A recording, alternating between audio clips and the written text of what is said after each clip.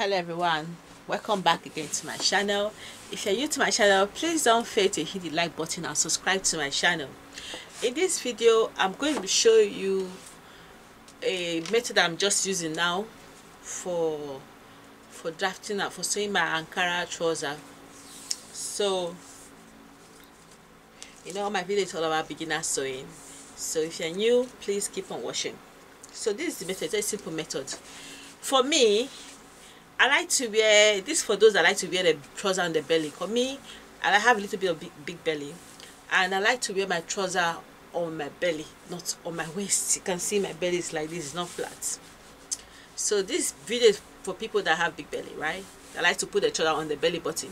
So me, I always like to wear my trouser on my belly button. So this method is very easy method. Take your tape measure, place it on your belly button. That's what I do. There, yeah, this is my belly button. Then I open my legs, stand straight, yeah, stand straight, open your legs. Then take your tape measure, take it around like this. You see the way I measure it, like this. Then take it down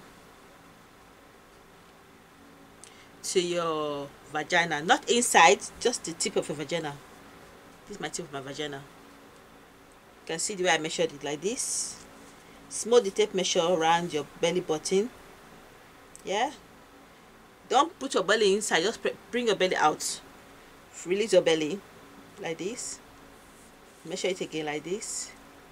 Then take it round, take it under. So this is my vagina. There, just place it there like that. Then stop. Wherever your hand, your fingertip touch, that's your measurement. So my fingertip touch touched almost 9.9. So I'll just round it up to 10.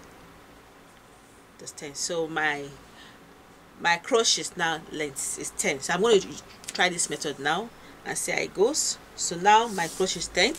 So this method after I've started using for my trousers.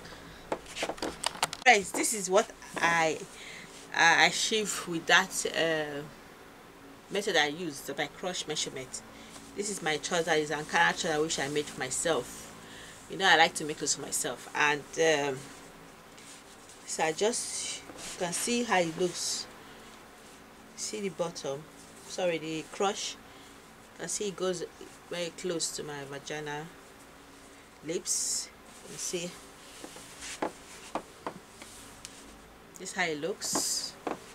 My legs again. So this is what I got from that method.